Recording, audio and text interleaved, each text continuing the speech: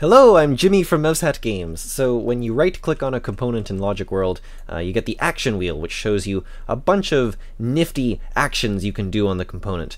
It do be kinda big though, so this week I added an option in the Configure Action Wheel screen to make the action wheel smaller. You can have a real small, real tiny action wheel now if that's your thing. Of course, from this Configure Action Wheel screen, you can also choose which actions are actually shown on the action wheel screen, and you can also change what order they appear in. That's not new. What is new is that I added this button up here to reset the action wheel configuration to the default. So if we click that, then we're back to this regular action wheel. So yeah, that's it. Two new little features to make the action wheel a little more pleasant to use. That's the video. I hope you liked it. Bye!